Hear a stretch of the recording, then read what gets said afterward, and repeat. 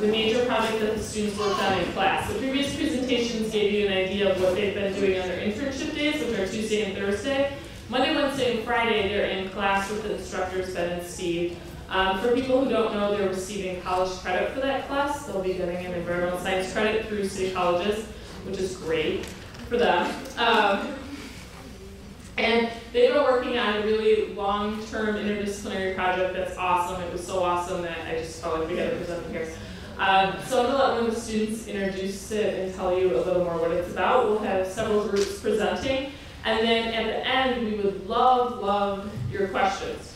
So this is supposed to be, I know, it's supposed to be as realistic as we can make it under the circumstances. Land use planning project. So for staff in the audience, please use your expertise in those areas to ask intelligent and hard questions. The kids have done a ton of research, so they're really knowledgeable. And for other people, you can ask any question that you think comes up from the perspective of a homeowner, from the perspective of city government or a private company. The questions are going to be a part of the presentation, so we encourage them. And that'll be all the way at the end, though, just to keep things rolling. So Jocelyn Ramirez is going to introduce the project to you guys, and then we'll get going.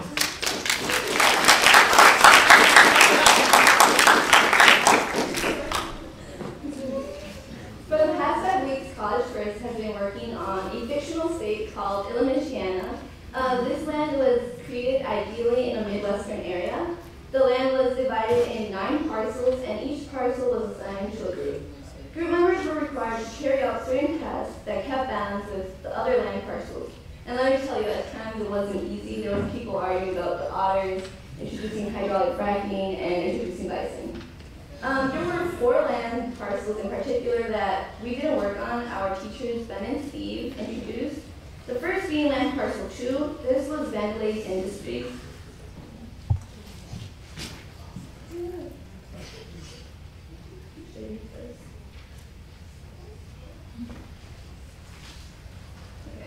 Vandalase Industries, they polluted our water with ammonia and polluted the air with benzene. That's Vandalase. Okay, plot 4 is Soylent Green Farm. They're applying to be an organic farm status, so whatever we did, it directly affected them. So we had to take that into consideration. That's the farm. Plot 6 is Gallifrey City. Doctor Who reference. The city is filled with 3 acres of wetland that was illegally dumped, and this caused a lot of flooding. Another problem is that they polluted the air, which can have an effect on other land parcels.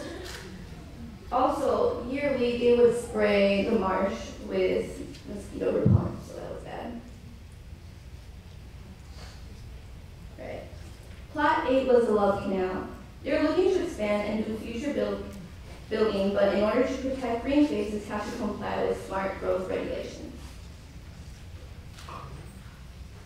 That's the Love Canal.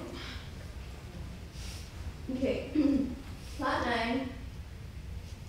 Okay, plot 9 is Lake Silencio. It's all the way south, so you can't actually see the lake. They were experiencing algal blooms, carp invasion, mussel invasive, and hypoxia. Anything the plots do have an effect on Lake Silencio. Therefore, we had to take consideration what we put in our water sources, because that polluted Lake Silencio. And without further ado, I would like to present my group, Land Parcel 1.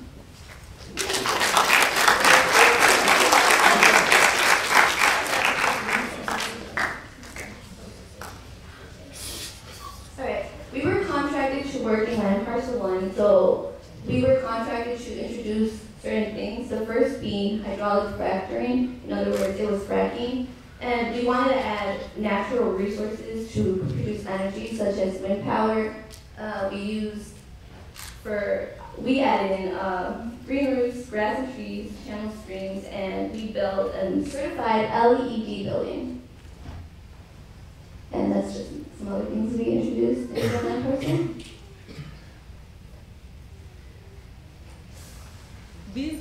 layout of our land and all the things we added. We put in a wind turbine, we put in our fracking well play, we have tree buffers along the stream, we have a farm building that is LEED certified and rotational grading.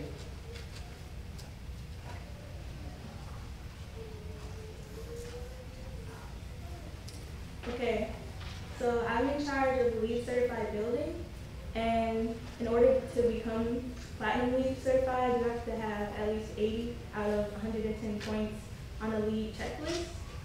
And so one of the features of my LEED building is a green roof, and green roofs have several purposes, like absorbing rainwater, providing insulation, and creating a habitat for wildlife and helping to lower air temperatures. Plants commonly used on green roofs are native plants, so reducing the need for irrigation and therefore saving water and energy.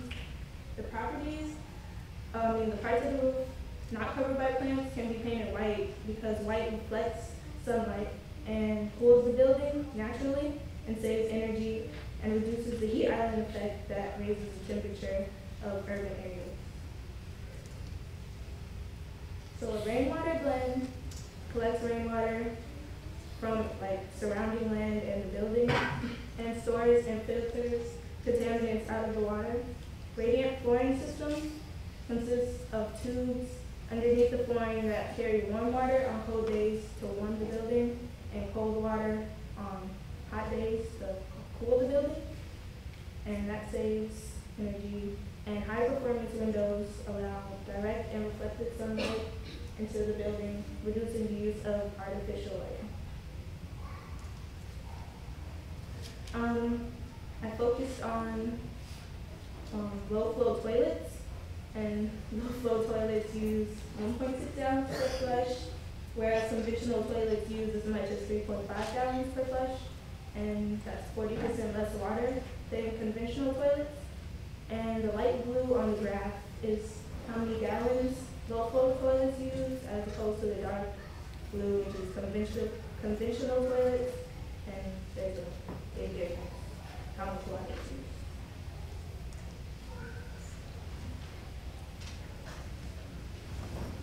As I said before, we're introducing hydraulic fracking.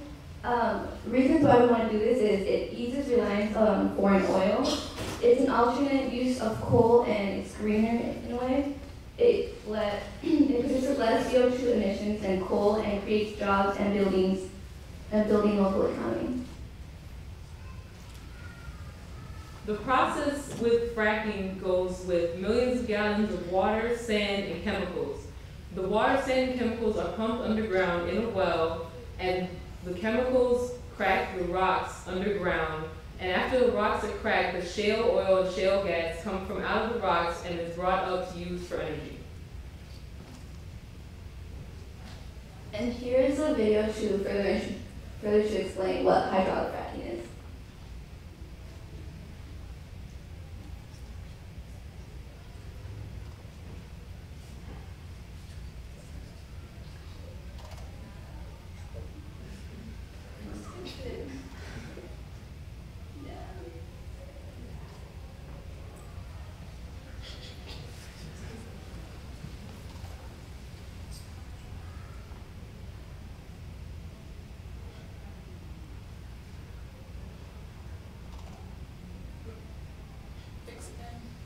Hydraulic fracturing is a time-tested, proven technology.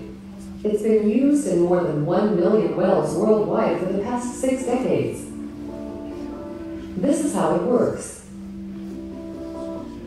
First, once the necessary infrastructure is in place, a drilling rig is assembled and inspected in accordance with the required safety and environmental standards.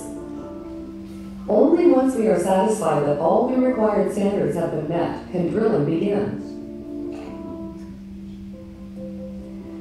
When the well is drilled, multiple layers of cement and steel casing are inserted to create an impermeable barrier between the well and the groundwater.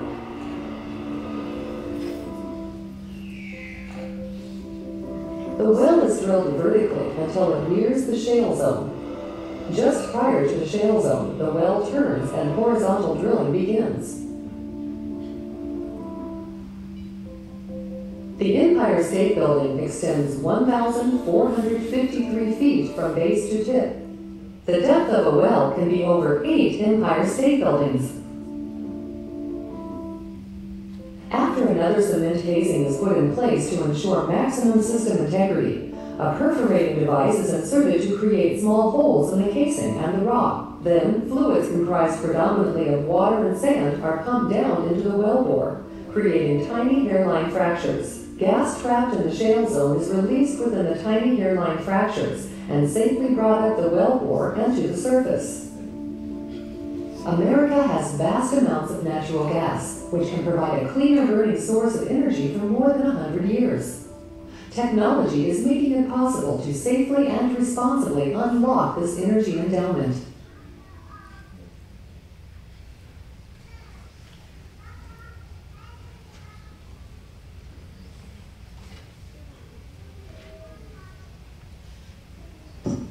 Hydraulic fracturing can be a controversial topic. The question is, does fracking have an effect on people and cattle? And the answer is yes. Fracking can have both chronic and subchronic illness, cause subchronic or chronic illnesses to both cattle and people. It causes things such as respiration difficulties, reproduction failure, and cancer.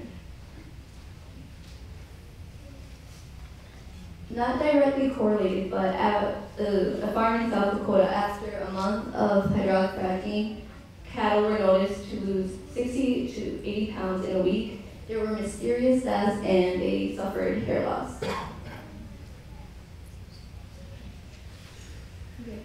So these are just some chemicals found in fracking fluid. 99% of fracking fluid is water, but there's 1% of fracking fluid that's chemicals, and these chemicals are about 600.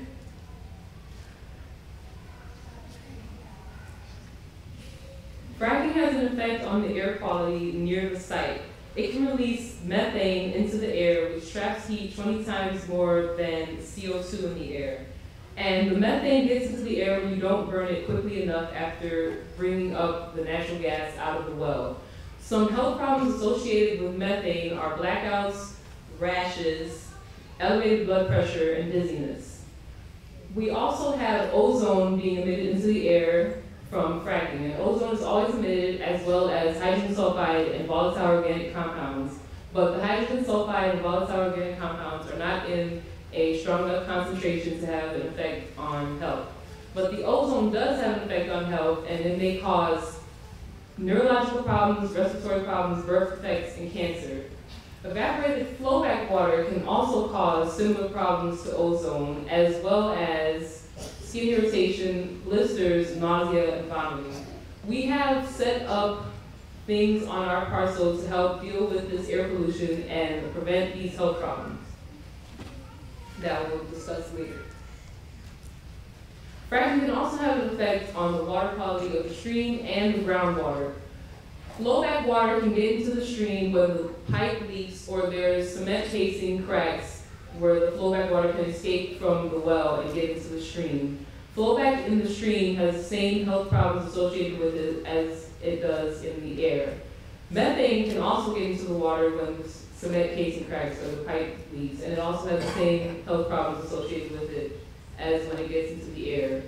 And to address the problems with the stream, we have decided to use clean stem fracking fluid, which is a fracking fluid made by Halliburton, and it is composed solely of food industry components.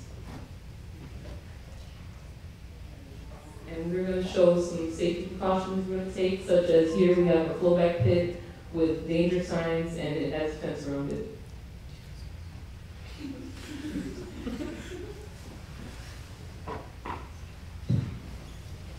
So here's some solutions we are planning to make. We take into consideration that fracking has an effect on people and both cattle. So we're planning to isolate the wells as much as possible from any contact with cattle or people. We're going to use tree buffers around the pasture to absorb methane. We plan on recycling the flowback water. Flowback water is water that comes back up after you bring the natural gas up from the well. and we are going to recycle it by desalinating it and using Clean Wave by Halliburton, which uses electrocoagulation to clean the water. And electrocoagulation is when you put an electric current into the water, which separates the water from suspended particles in the water, causes them to float up to the surface, and then you take out the suspended particles with a surface skimmer. Another thing we're going to do with the water that we can't recycle is put it into a flowback pit, and since we are using clean stem fracking fluid, it will not have the health problems associated with standard fracking fluid. And we are going to have those trees that absorb the methane. And the methane, although it absorbs more heat than carbon dioxide, it stays in the air a lot of a shorter time than carbon dioxide.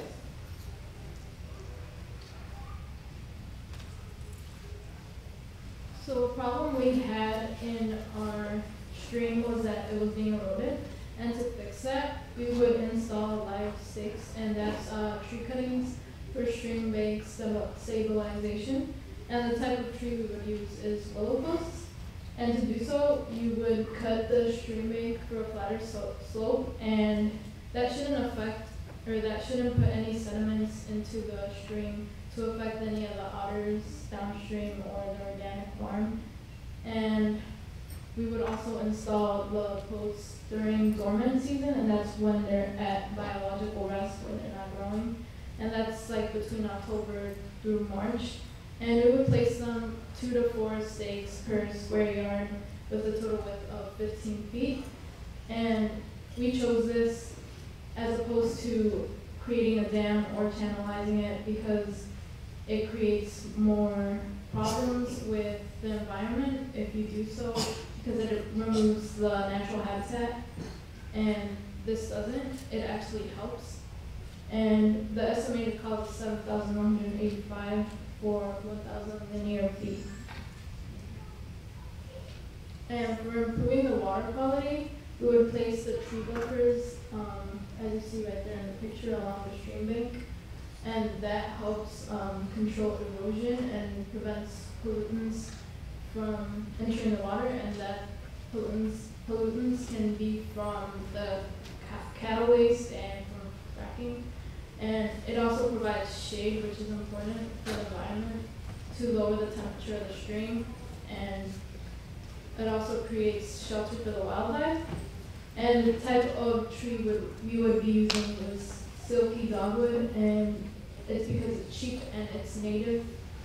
And to do this, we would plow land for planting, and we would place the trees 10 feet apart for 1,000 linear feet and 2 rows of 100 dogwoods. And the estimated cost of this is $1,370. And this is a picture of the tree buffers and how they help with not allowing any pollutants from entering the stream. And we would also exclude the cattle from the stream because it's being polluted by grazing cattle, and they should be as far from the stream as possible. And to do that, we would have electrical fencing, which again is cheap and it's beneficial. And we would also do rotational grazing, so the land won't get overgrazed. And the estimated cost of this is $1,175. And now we will introduce land parcel 3.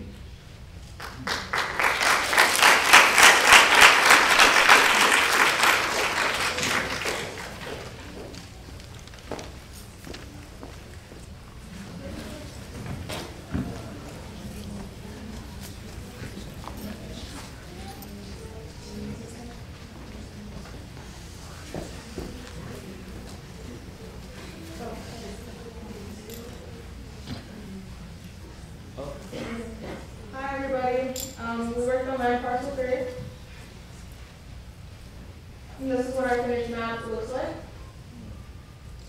So a requirement for land parcel 3 was that there should be a LEED certified warehouse for Van Industries. They wanted to expand. And a few features of that warehouse will be solar panels, a green roof, rainwater cisterns, and LED lighting. Green roof. Well, pros for a green roof is it helps with energy use reduction, removing pollutants from the air, helps reduce the heat island effect. It helps with storm management and reduces the amount of greenhouse gases. Our green roof would be an extensive green roof, which means that it would have smaller plants that are shallow rooted because extensive green roofs usually only have about 6 inches of soil, and native plants because they would need less manicuring and tending to it. So this is a heat flow comparison chart that EPA, from a study that the EPA did in Canada. And the blue is on a building, well, they're the same building, but the blue is when the building did not have a green roof, and the orange is when the extensive green roof was installed.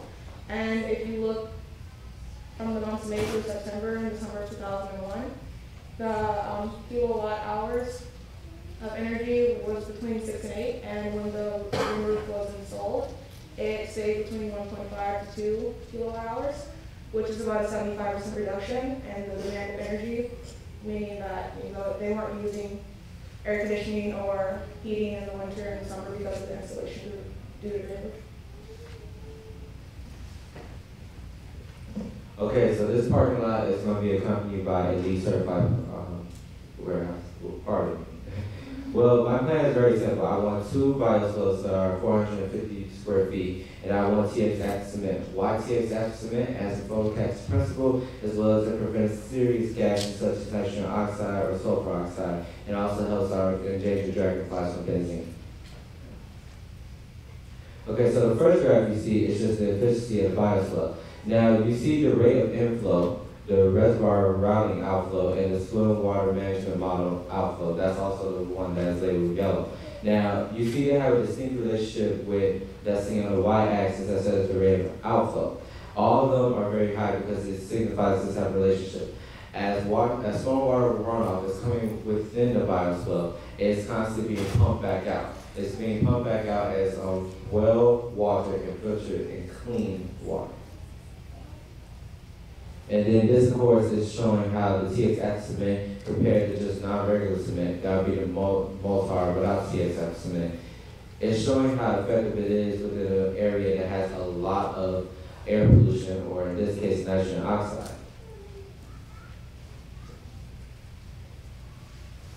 So I'm restoring Prairie, and it's 40 acres of old farmland, and this is a picture of what old farmland looked like. There's also a small stream that runs through my area, which makes it really easy for me to have a negative effect on the wetland that's just south of our property. So with this, my more environmentally friendly option would be to mow the entire area to kill off the weeds. My prairie also contains 3 different soil types, so all my seeds will be able to be adaptable in 3 different kinds of soil types. In order to plant these seeds, I will use a no-till drill, which has minimum disturbance on the soil and it reduces erosion.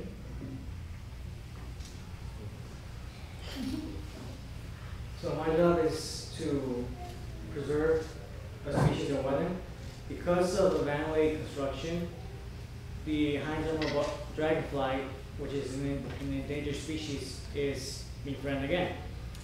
So my job is basically to just look up any laws that can protect the dragonfly, and to be sure I looked up federal laws, which is the Endangered Species Act. Now because this species is already listed, it's basically safe from any harassment, any destruction, and what was I going with this? Now, as an independent ecologist, I'll be working with U.S. Fish and Wildlife Services because technically, even though it lives in a wetland, it's basically a land animal.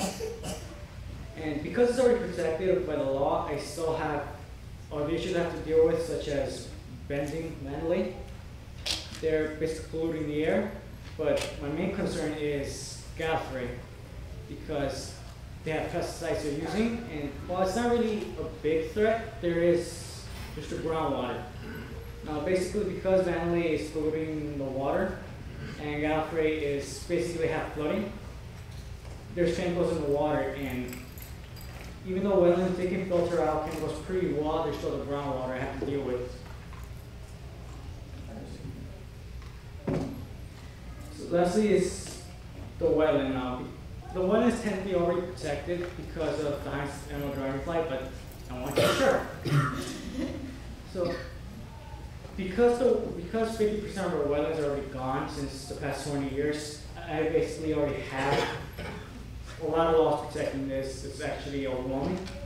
So the EPA actually enacted the Clean Water Act, and Section 404 specifically ensures the health of this ecosystem.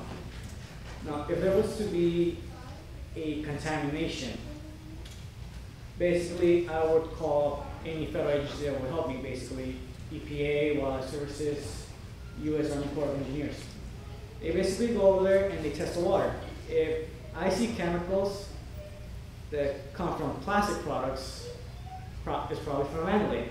If I see stuff such as antidepressants or birth control, it's probably the flooding from Godfrey City. If I see anything like that, I basically go over there and say, hey, we have a problem. Now, to preserve the wetland, there's also something I want to mention called a buffer zone. It's basically a zone that separates one land from the other. It's the best way I can describe it. Buffer zones, they could be anywhere from 15 to 30 feet, so I just chose 25. And that's enough for the wetlands to be separated, like Simone's Prairie and Jesse's parking lot.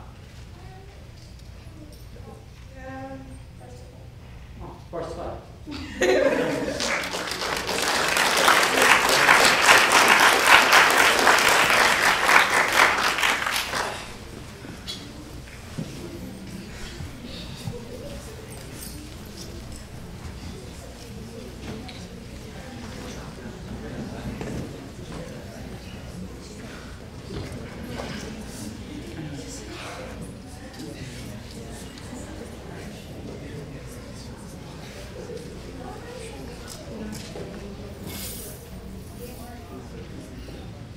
Alright, so Wetland Parcel 5.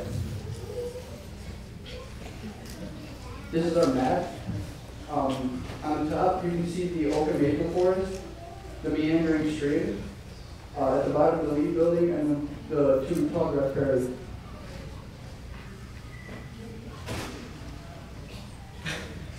Our eco-friendly parking lot.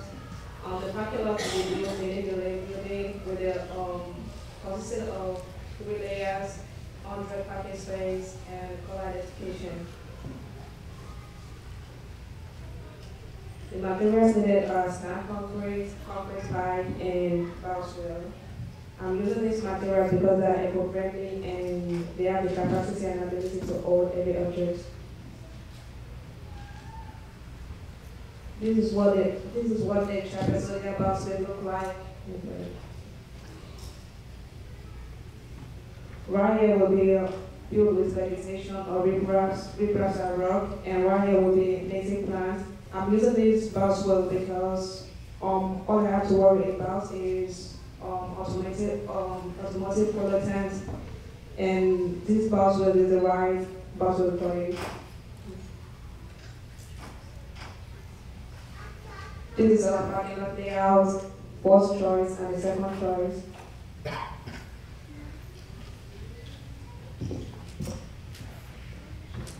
Parking lot A is the purple one, parking lot B is the black one, and parking lot C is the orange one. Each consists of 100 parking space, and there's a pipe running down through everything to the bowswell and down to the water.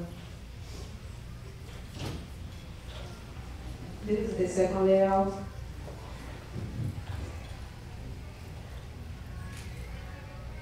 Right here is the concrete, and the pipe running down through parking lots A, B, and C, and down to the bowswell.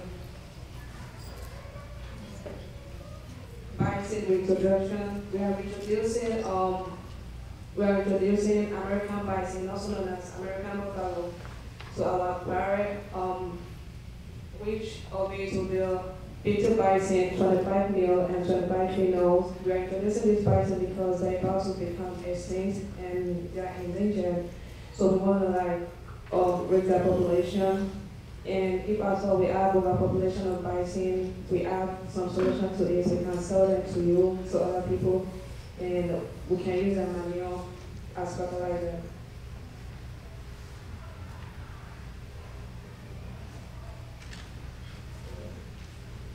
This is what the wooden fence look like. We are using the wooden fence like to protect the bison from migrating. And this is the native plant where we produce in the bison habitat. And this is American bison.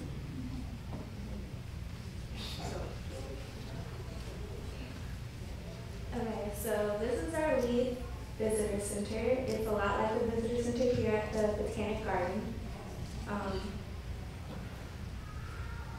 Those are the solar panels. They're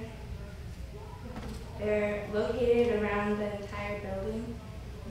We get 30% of our electrical usage from the solar panels. That's the green roof. The blue line, red line, green line, all those are the drainage mats and material that we need under a green roof to keep it from collapsing. And on the green roof is plants and grasses and things. Part of the LEED Platinum Certified building requirement was to have an educational outreach program. So the green dome on the top of our building is for a science center.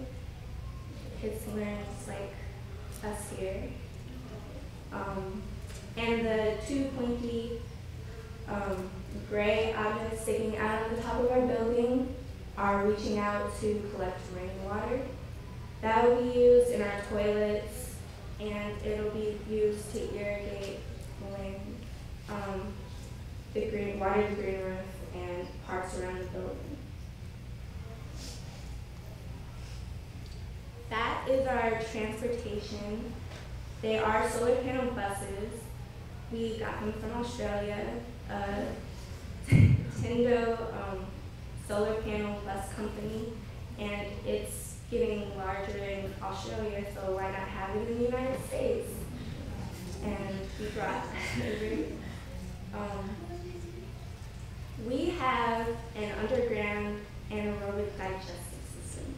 That's basically taking our food waste and other plant waste from around our prairie and our woods, and it mixes it up. It creates two separate things: a lot of methane gas, which will be used for electrical purposes in our building, and liquid and solid fertilizer, which we can sell for profit or we can use around our parcel.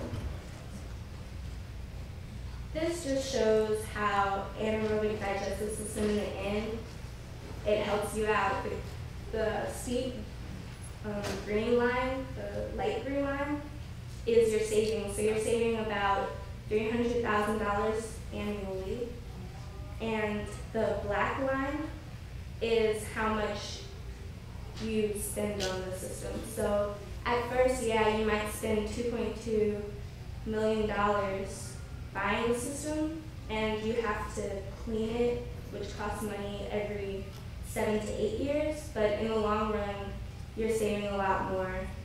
And the point where they intersect, that's after 9 years, approximately, you'll be making back your money, so it's very helpful to us.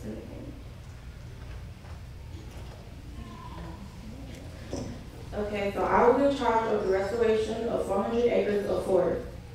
The forested area of this parcel is currently taken over by garlic mustard and glossy buckthorn. The infestation of these invasive species has been established for approximately 10 years. The management plan includes the restoration of oak and maple forest. I will be planting flowering dogwood, choke cherry, black oak, northern red oak, and sugar maple. Also, I have to make a plan for the removal of the glossy buckthorn and the garlic mustard. For the glossy buckthorn, I'm going to be cutting and applying herbicide. For the garlic mustard, I'm going to also be cutting and applying herbicide. The timeline for restoration is approximately 12 years, and this is for preparation work, initial removal of exotic species, and the site management. the funds will.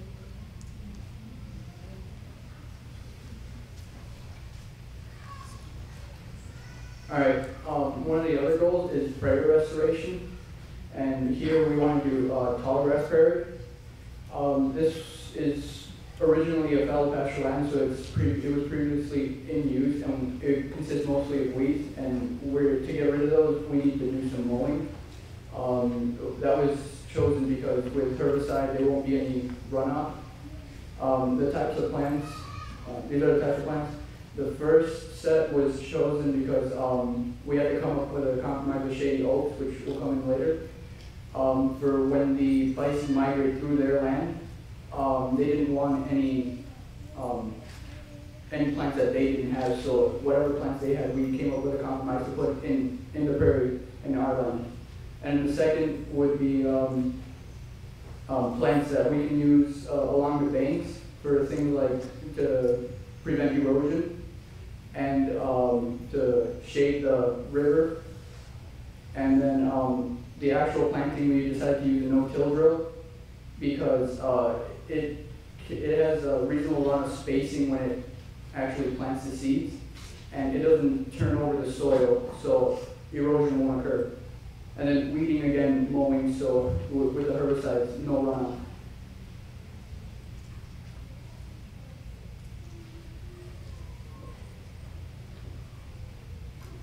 And those are some pictures. The no-till drill, and some of the trees that we'll be using along the banks. And then the final one is stream restoration. We had to do a meandering and pool riffle sequence. So the meandering and the pool riffle sequence will work together to help prevent erosion and prevent extreme flooding. And then cutting back the bank could also help with prevent extreme flooding and erosion. And then illustration of the pool riffle, and then the meandering stream. And that concludes our land, parcel 5. We would like to introduce parcel 7.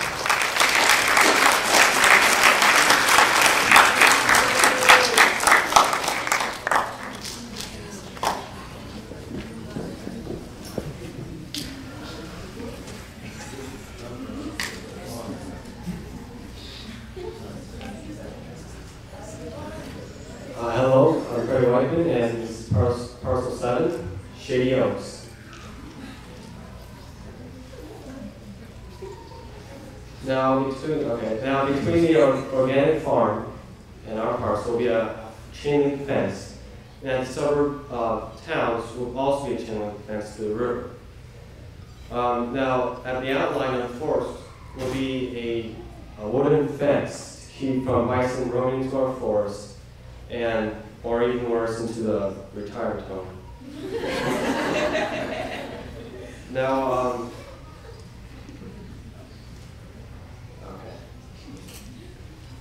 Now the golf balls, golf course will be a natural land to keep from the environment and the bison to consume harming toxics.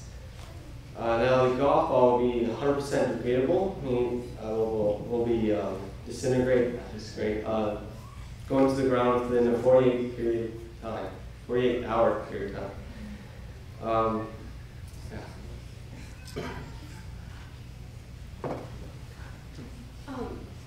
The plants that we're going to have in our pastures and meadows are mainly going to be natives, so they're not going to need much fertilizers or herbicides to keep them under control. And these are the plants that are going to be in our golf course. So it will require approximately mowing about twice a year per season. And then we're also going to have some flowers on display, as you can see. The bottom 2 pictures, those are also native flowers, and they're going to be on display near the country club and closer to where the residents will be living.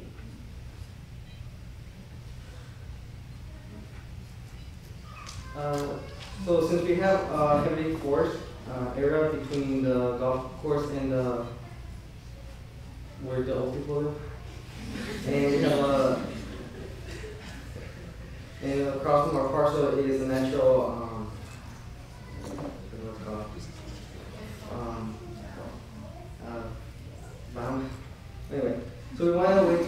burn our area, our trash, but not pollute the area also. So we came up with an idea that Sweden does. They burn their trash, and what it does is that you see where the biomass is, we will put in the biomass into the boiler, and the boiler will heat up the pipe where the water goes into. The water will turn into steam, and then it'll power up the turbine. That in turn will power up the generator and create electricity for us. And the stack, to prevent, the reason why this is good is because at the stack, there's a filter that turns the waste, the ash per se, and turns it to power, which is a non-residue element that doesn't hurt the environment at all. And with the water, what we decided to do is that eventually the water will heat up so much that we have to recycle it. So what we did is that we're gonna leak it out and transport it to the country club where there's hot tubs. And then once it's cooled enough, they'll be able to use it without burning themselves.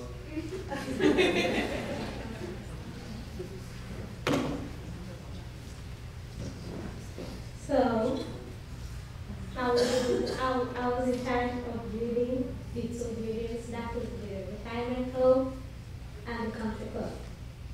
On the retirement home, there'll be a green roof. So, my green roof is a semi-intensive green roof, which is there'll be some 5% of expanded clay, 20% of sand, and 5% of organic matter. On the country club, there'll be solar panels.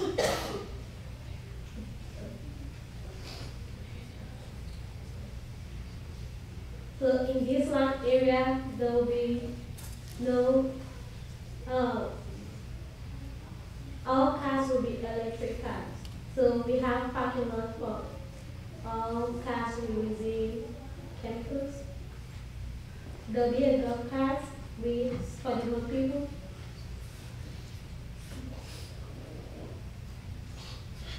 This is the plan we came up for the two buildings. Our plans for the lobby. This is the lobby. Then the bedroom. We want to have a single bedroom and a two bedroom. So this is single bedroom and this is two bedroom. We want the young people to be comfortable so they can come back. As I said, there's a school assistant and a laundromat. And there's also a bar. In the country club, there's a facilitative bingo and a reception, and for people to exercise. So we have that for them. So with our biomass, everything burn trash actually creates electricity for us. So what we decided, and since we only have two buildings of power, we decided to actually sell our excessive power to parcel 8 to their suburbs, and so we're actually powering 10,800 homes, and we're charging 12 cents per kilowatt. And in return, we're collecting their trash for free. We're gonna introduce parcel.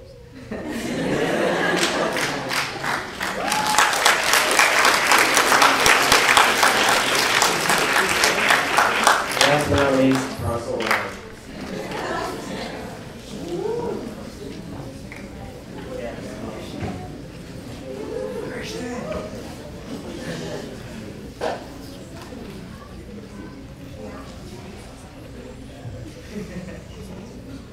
Alright, so we're parcel 9. We're called Otter Creek.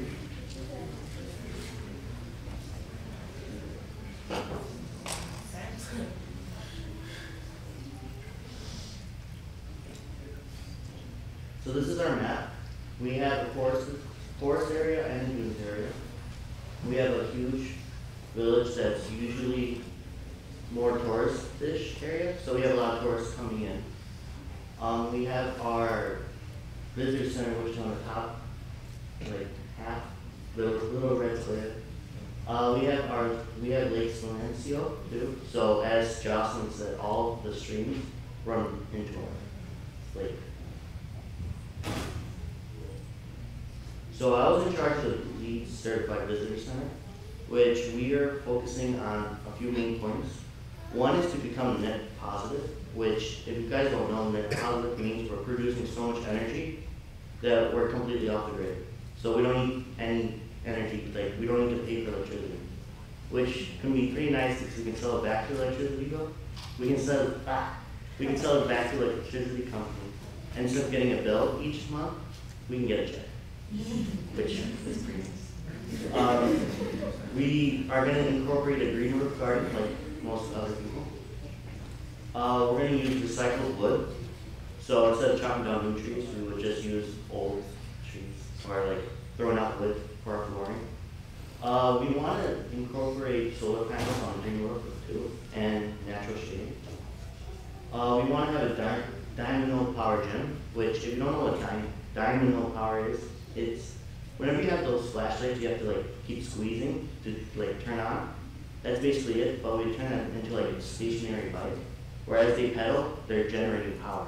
They can go to the building or go back to sell. We have an underground cave that we use for our cooling. So instead of paying power for like air conditioning, we can have just nice cool air whenever we want. We're going to use recycled rainwater for our toilets and use LED lights. So I drew like a little schematic of what I would think the visitor center would look like. It's kind of hard to see, but the green would be the green roof that's on top. The circles are basically the little triangles, which would collect all the rainwater that we would use for sinks that will go through a filter or be used for toilet. So I wanted to focus on why we picked LED over fluorescent. I can't say it. So we're going to CF. Wait. So we picked LED because they have a 50,000 hour lifespan, when CF light bulbs only have 8,000, which is a pretty big difference. The LED uses less wattage, which is basically the amount of power, which I actually have a graph that shows. It's kind of hard to see, but lumens means how bright it gets. So at 500, while LED is using 4.5, CF is using 11 watts, which is pretty big, especially when you get all the way to the end of the graph, which is about 2,500. It's 25.5 for LED, while CF is using 43, which is almost up. Pretty bad.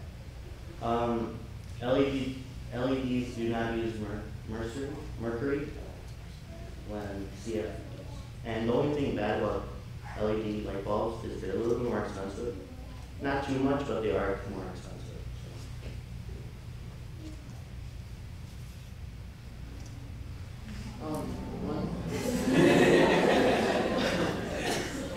One thing we had to do was reintroduce otters into the creek and river, and we decided to start off with 9 otters and allow the population to increase as much as the environment would allow. One big thing that we had to do for the otters was restore the banks and the river, like provide habitat. We did this with the riparian buffer restoration. The otters will not be affecting, like, one thing that we're also doing is that we have a resort on our parcel, and the otters won't be affecting the population of the game fish, and they would also be helping us by eating the Asian carp. The otters are easily controllable and they won't be a nuisance. And so, the thing that we were doing, the riparian buffer restoration, we were going to be, we've identified 2 miles of riverbank that need to be restored, and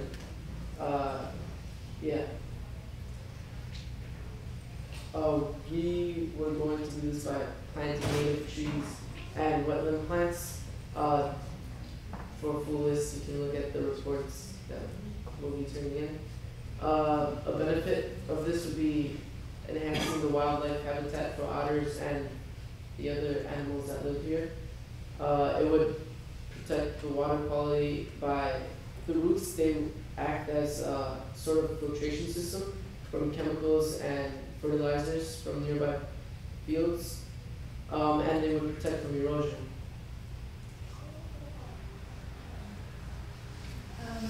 So one of the special features of our land parcel is that we have dunes along the lake, and the dunes have been eroded because of people driving down in their ATVs and foot traffic and stuff like that.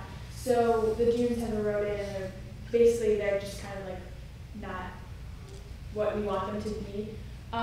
So there's 50 acres of dunes. There's 20 acres of dunes along the shoreline that need to be restored, and 30 acres of dune and soil habitat behind the shoreline dunes.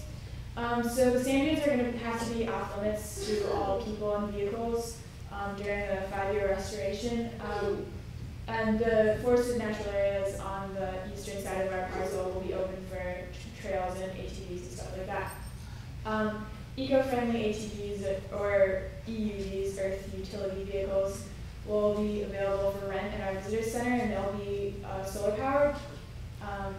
And we'll recruit volunteers for all the restoration work that we do on the dunes. We'll be planting native plants, native grasses like American beach grass, which is used in a lot of dune restorations because the root systems actually hold the sand together and prevent the sand from blowing away, and the leaves above the sand kind of slow down the wind and prevent sand from being blown away. Temporary sand fences will be used to prevent more beach erosion. They slow down, like the leaves, they slow down wind and stop the sand from blowing away. So in order to continue drawing in tourists for our parcel, which is a big deal for our parcel, we're going to have trails and boardwalks throughout all our natural areas. We'll have low impact boardwalks, which are basically just 48 inches wide, and they'll go over the swales so people don't trample wildlife. They'll be constructed in the winter when it will be less invasive on wildlife. And they'll have a little rim along the edges, a 2x4 rim, so that they're wheelchair friendly, and people from the Shady Oaks Old Person will be able to come visit us.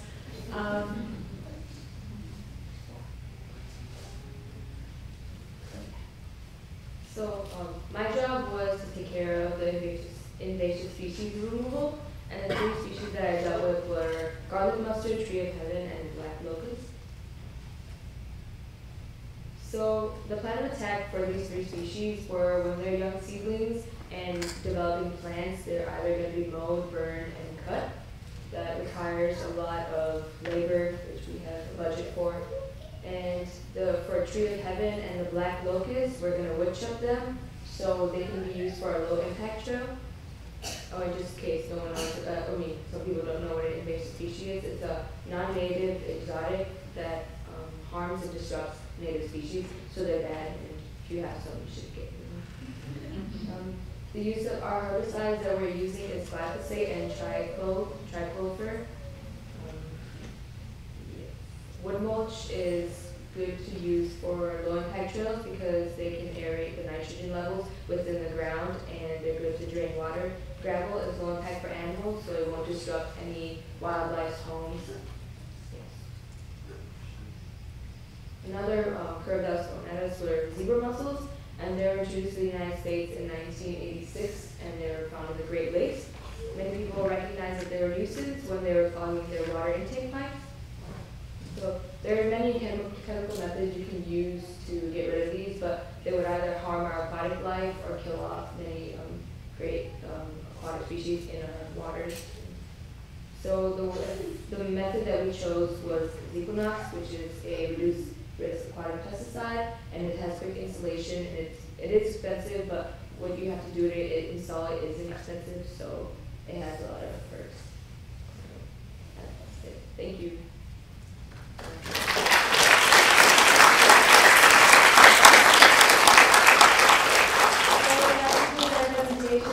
We hope you all learned a little something. If you have any questions, just write it down on paper and we'll get back to you in 7 minutes.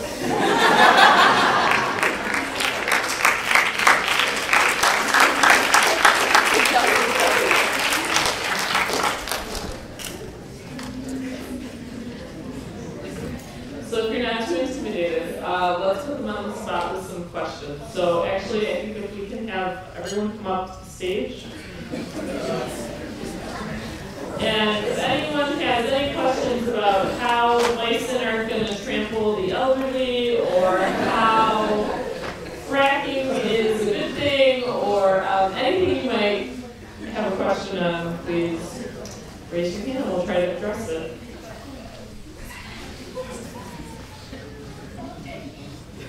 Yes, you. On the LEED certified buildings, did anyone look at geothermal heat and cooling?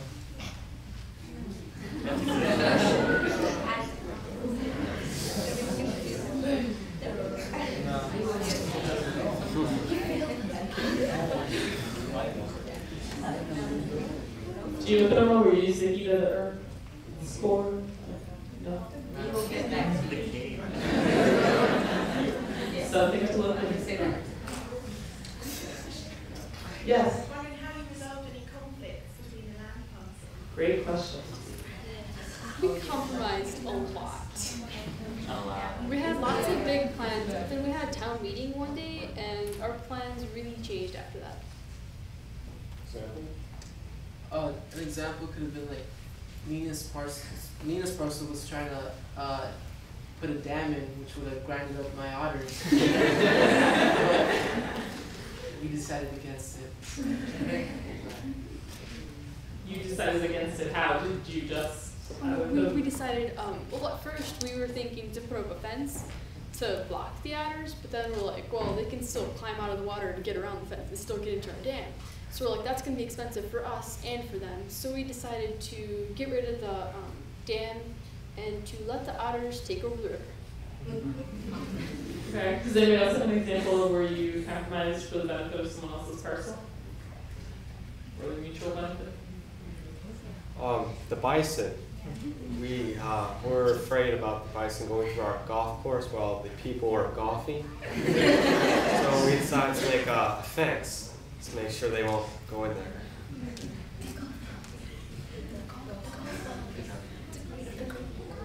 Oh, and we're afraid that the bison were going to eat the hard golf balls.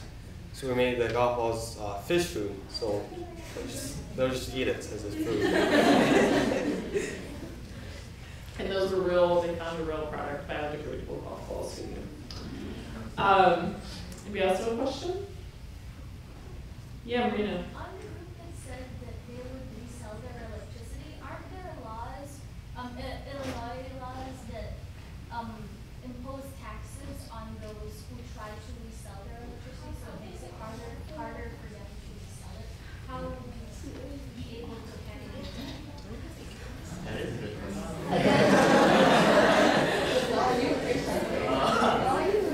Well, technically it wasn't really Illinois. It's a fictional state. It's Michiana. So there's no laws.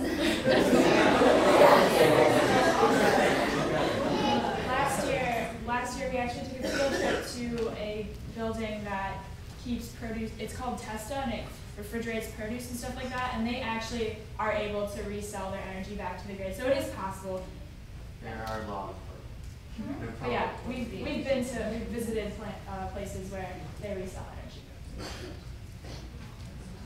you guys think bison would easily go through the woodlands into the golf course? Well, the thing is that bison migrate in the wintertime, so usually there's snow in the Midwest in the wintertime, so people usually don't golf when it's, below 20 degrees outside, so it's not a problem. And they tend to not be aggressive. They're not aggressive.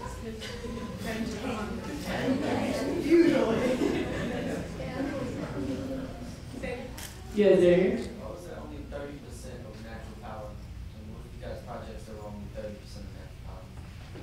So it's like a ratio of 70%. Was that mine? Yeah. Only 30% came from the solar panels. We had energy coming from the anaerobic digestive system and the water, the rainwater. So was that based on a realistic assessment of how much power you could get from a solar panel? Yeah. Because you have a big building. Yeah, we have a 2.5-acre building, so not all of the electricity could come from those solar panels. But there were other there are other characteristics of our building that we get our electricity from. Do you have a question?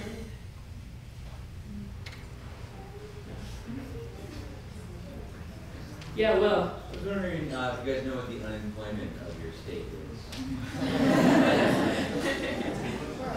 0%. They're all employed doing restoration work.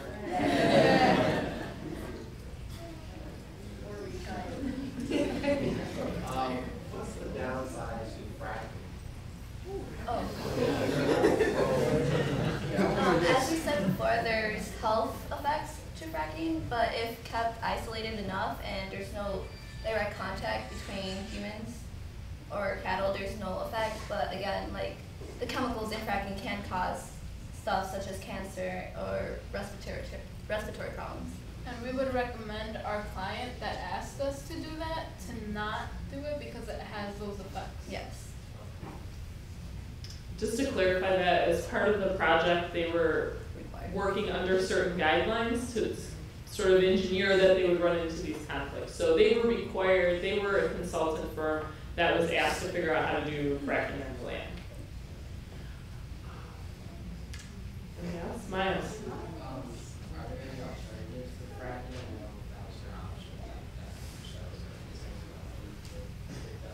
Well, there are alternatives like wind energy and solar power, but we were hired to do it, so we couldn't suggest alternatives. It was just our proposed plan, since that land happened to have Marcellus shale under it, so we had to frack on it. Was there a different type of fracking you could have done instead of one you did? We could have done vertical drilling, but the way that it worked out, it wouldn't have captured as much of the oil as our client wanted, and it wasn't as efficient, so we didn't do it. What was the other one? It was vertical drilling. As opposed to? Horizontal drilling.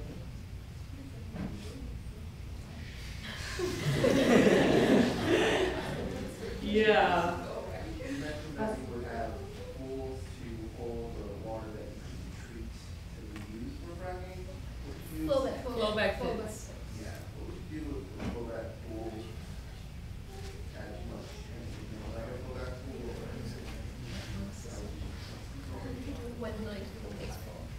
Our pool will not fill because the average flowback pit holds 50 million gallons of water, and we're only putting approximately 400,000 gallons of water, since we're recycling 70% of the flowback that comes out of the well. Snaps, genies.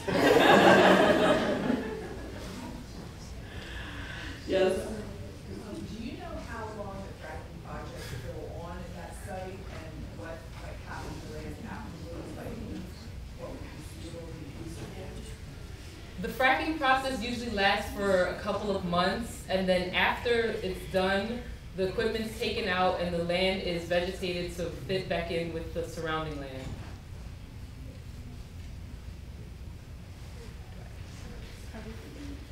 Yeah. For one of the projects, you spoke about an aerobic decomposition site system.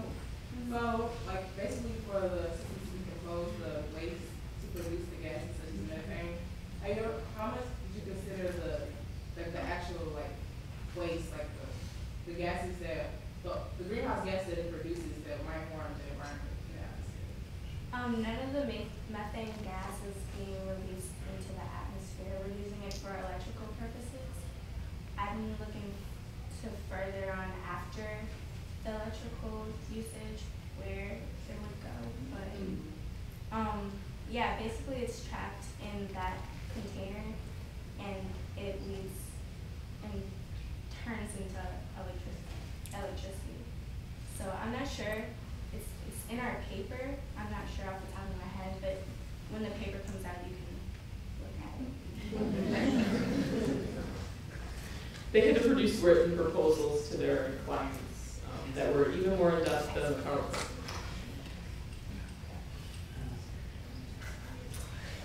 Yeah, same. Jasmine, sorry. For the otters, do you guys have people on watch to make sure the otters are hunted to their bird? At first, yeah, but they've recently been taken off like the endangered species list, and after they've established the population, like we would allow the hunting of otters. Yeah. For the fracking company, when you use some dogwood, you mentioned that it's a native. Do you know if it's particularly good at absorbing some of the pollution, or if any other companies used it before? The University of Illinois said that those dogwoods are native and that they have been used as tree buffers before, and they are good at absorbing any type of like air pollution or pollution from the groundwater. And we were also looking into like evergreens, like Christmas trees, that they said that it can absorb methane, but it's still a study, so we didn't include that.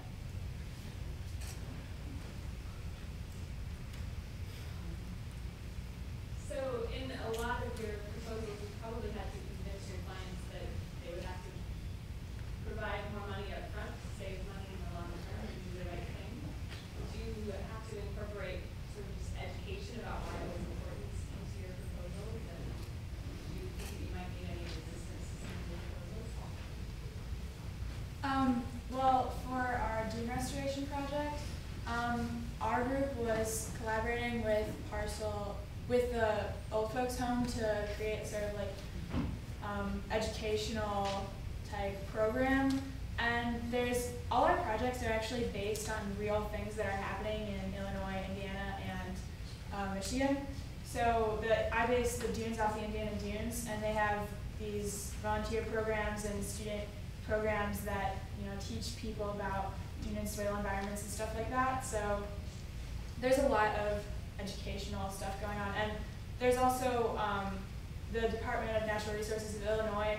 They have a bunch of grants that can be awarded to conservation projects that include education.